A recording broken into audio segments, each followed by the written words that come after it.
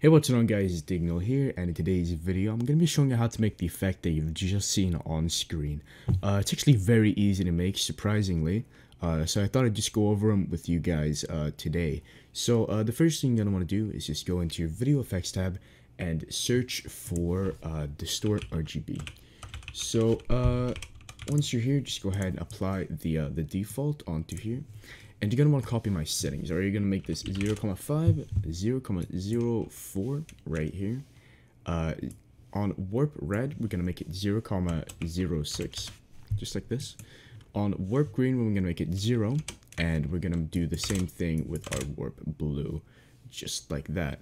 And our amount rel X, we're going to make it like 2, roughly, just like that.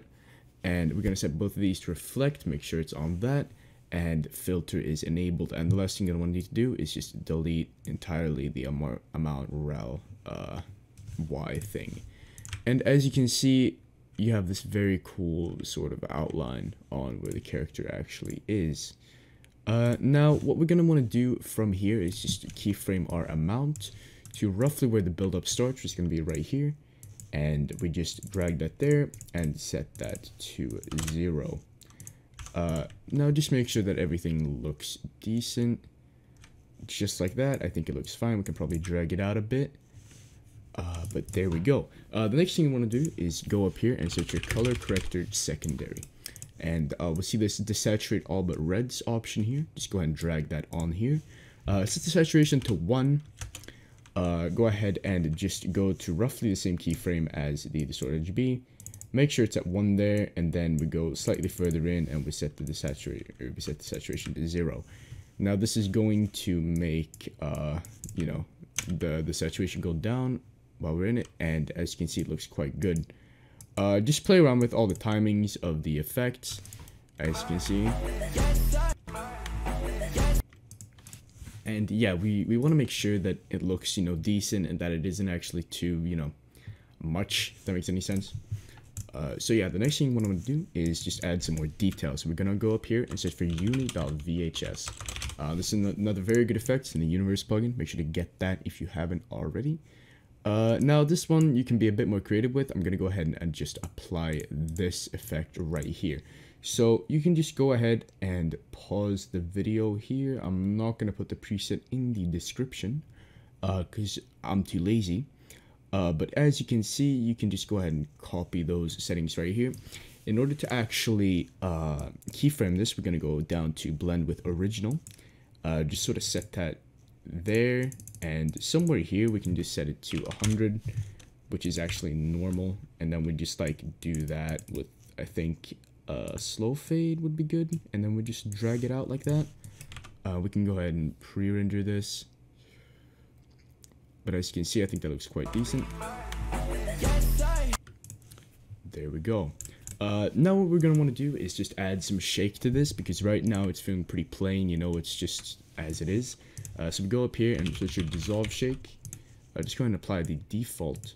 And we just set the frequency to 30 right here. And then we go up to amount, and we just sort of drag it up a bit, just to sort of see, you know, how it's going.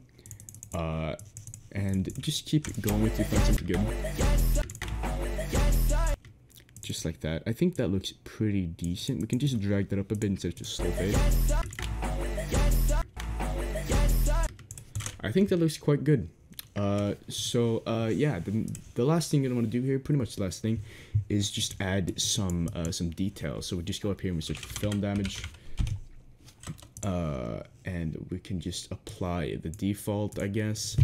We want to really drag down the grain amp here a bit, stain density down. The only thing we want really is dust density. Not really any scratches, no flicker or anything like that. Defocus is bad, you know, everything is bad here except for the dust density, which we can drag up by quite a bit. Now, as you can see, we can just go ahead and keyframe that. So down here, I guess, we want to match this up with the VHS. So we just set that to 0 and then a slow fade. So if we go and pre-render this, it should look decent. I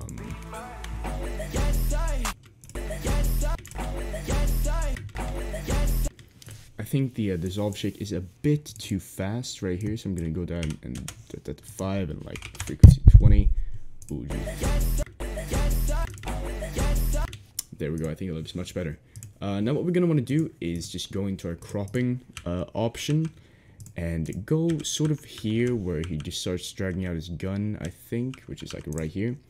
And then we go to the second to last frame. We just zoom it in a whole bunch, just sort of tilt it to the side, I guess. Just drag it here. Maybe I'm not really sure. You can do whatever you want, really. It doesn't matter all too much what you do. Just set this one to slow and drag it over.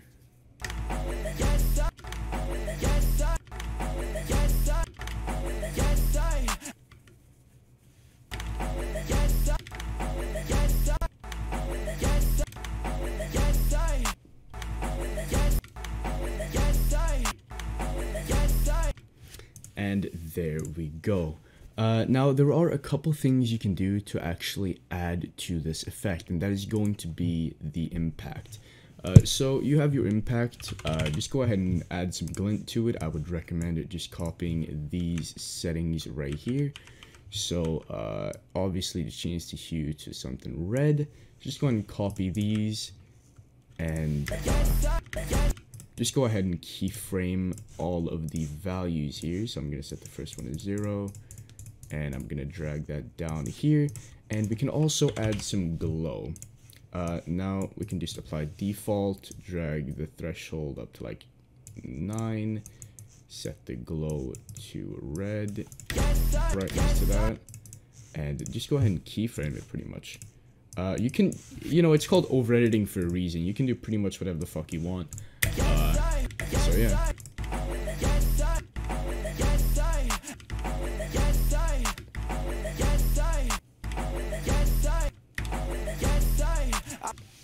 And there we go. Now we have pretty much an entire over-edited effect.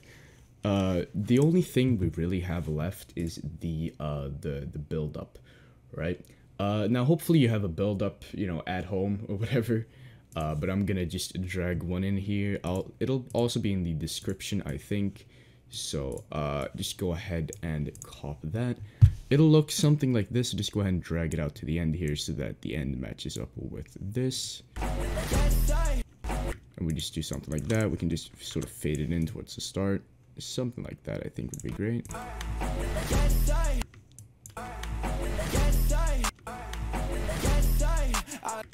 And there we go. We can also add a bass swoosh to this if we're feeling, very over edity.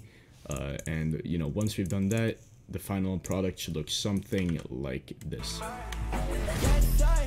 And there we go. If you guys have enjoyed this video, make sure to leave a like down below, comment, subscribe, all that good shit. And I'll see you guys in a couple days, and peace.